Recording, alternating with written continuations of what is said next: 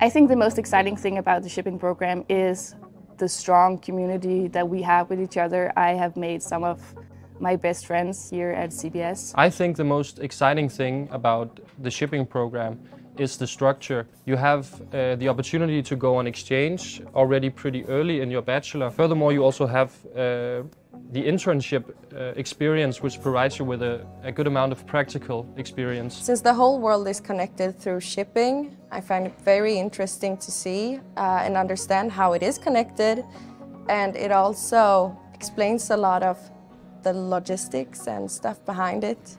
I think the most difficult part about studying is definitely the mathematical courses. For me, it was definitely the intensity and the quarter structure of the program, which means you study a subject for only a quarter of a year, and then you have an exam. It's normally 1 or 2 classes per day. It's never whole days of just lectures. It's also a mix of courses online and on campus, which gives you the flexibility, but it also gives you the social life. I think what surprised me the most academically was how you have to carry yourself a lot. The further you go along in studying at CBS, the more you get used to the method in which you study the subjects, and it becomes gradually easier over the course of time. It's very individual. You can choose if you want to be a part of a study group or if you work best by studying alone.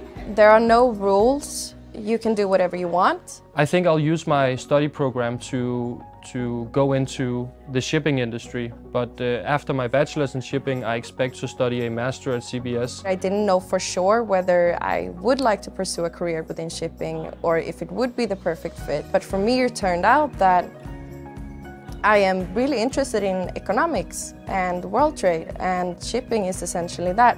So for me, it exceeded all of my expectations. I have learned over time to motivate myself because I figure that the time I invest in studying is put into myself.